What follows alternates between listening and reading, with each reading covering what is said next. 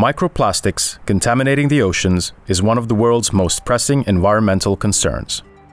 It is estimated that 2 to 5% of all plastics end up in the oceans. Rachel Hurley from the Norwegian Institute for Water Research talks about the need for more investigation of microplastics.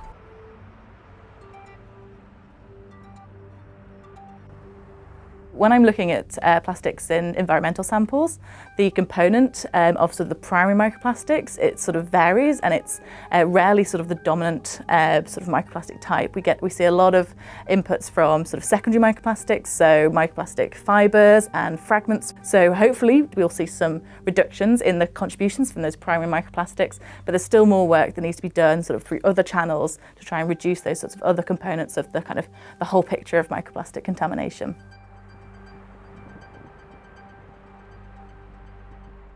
There's still a lot of unknown and a lot of uncertainties.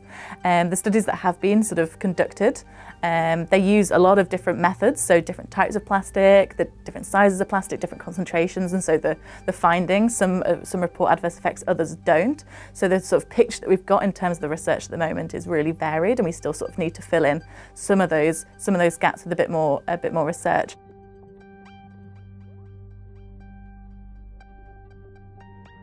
We still have to make a decision about what level is acceptable in the environment, because this plastic does persist. So if we can see those levels decline, that's something that we can be pleased with.